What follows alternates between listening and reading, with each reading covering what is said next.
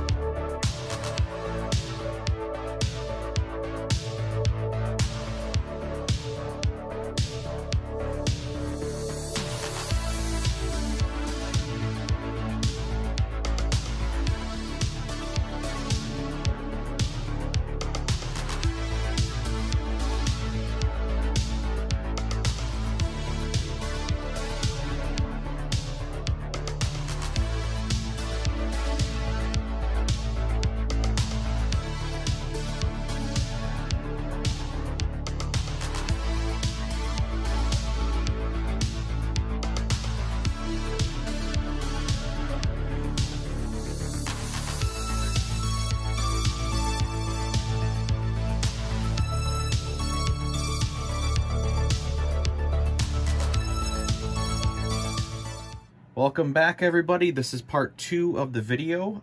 You just saw me outside in the coveralls, misting the hair with the Krylon streak and tips, followed by the Krylon Appliance White spray paint, followed by a matte finish to take off some of the gloss. I brought it back inside. I styled the hair a little bit and stuffed it up, and without any further ado, here is a 1031 mask that has been finished in the exact way the original Michael Myers mask was done back in 1978 by Tommy Lee Wallace, just with a can of white spray paint. I gotta say, it's gotta look like no other. It's just the way the spray paint looks when it's on a latex mask. So I'll shut up and I will drop the curtain here and show you the mask all finished up, and I will also do a 360 view here, and then I will meet you guys back in the shop.